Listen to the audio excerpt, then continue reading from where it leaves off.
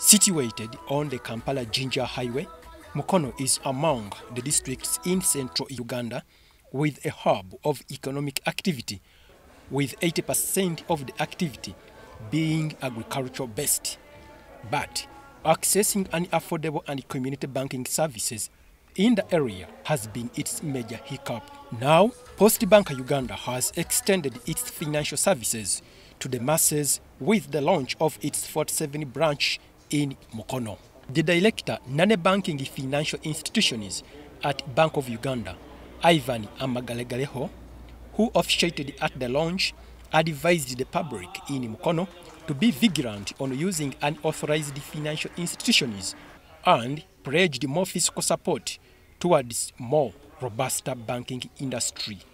My appeal to the people in Mukono is to avoid any unrelated business. Please avoid putting your hard-earned money in those schemes because you may lose your money.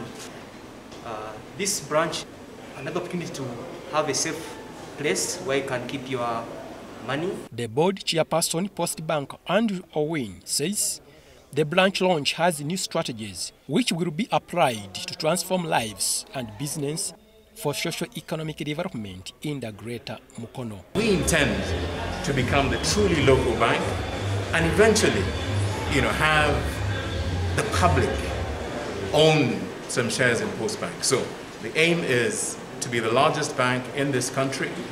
It will probably take 3 to 6 years, but that's our aim, and to serve the mass market. Postbank Managing Director Julius Kaketo says the branch will boost agro-based production, micro, small and medium-sized enterprises with value addition. Postbank has come with solutions that will add value to all these businesses, and then we join the people of Mukono in their transformation, economic transformation, and we believe will add a lot of value to what they do for their own good, for their own development.